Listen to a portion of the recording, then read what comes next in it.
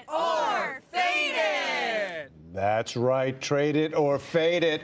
Earnings edition. Let's jump right in. Netflix out with earnings on Wednesday after the bell. Guy, trade it or fade it? You know, you would think I'd say trade it given my love of Netflix, but it hasn't traded particularly well. It bounced today. The tape was good, but I got to tell you something. The last few months indicate that maybe there's some pain ahead. I love the company. Not in the short term. I will fade it, Tyler. Fade it. That's a fade. Let's move on to AT&T reporting on Thursday.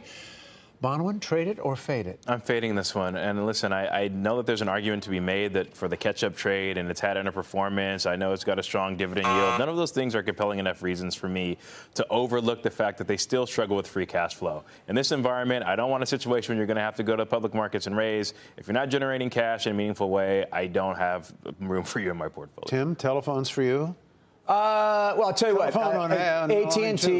AT&T's been a rough trade. I think you traded here. I mean, we know what's happened. They've had their lunch eaten by T-Mobile. If you look at postpaid, though, the entire sector looks like it's in a pretty interesting spot. I think the predatory nature of the sector means that there is an opportunity for the core business to do okay here, and I think the core business is really their ability to pay this monstrous dividend. So I think it's a benign setup for the sector, and I think for that, AT&T's been moving higher. All right, Procter & Gamble set to report on Wednesday morning. Trade or fade, Dan? Yeah, I think you can trade this one. I mean, it came down 10% from its August highs here, taking a few turns off that multiple that we all thought was a little bit fat. So you take out the interest in maybe a name like this for that dividend yield that it has. And, you know, maybe this sell-off over the last couple of months has been enough. So to me, I think it's fine. I think probably some of the concern about these GLP-1s and some of these consumer staples is probably a little overdone near term. So I'm trading this. Bonwin, you going to trade or fade? You going to roll with the tide on P&G? What? Nicely done. Color me curmudgeon.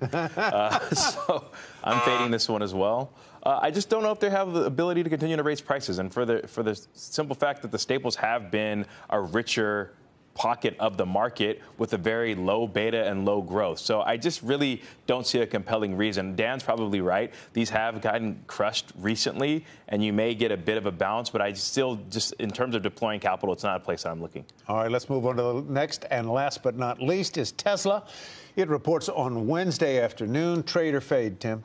I'm going to fade. My religion is typically to fade this one, but and it's not because of price cuts. I think it's, first of all, I think auto dynamics are not great. I think the entire sector is addressing some of the profitability issues, even though Tesla's at the top of the heap. Chart's not bad. Don't like the valuation. Guy?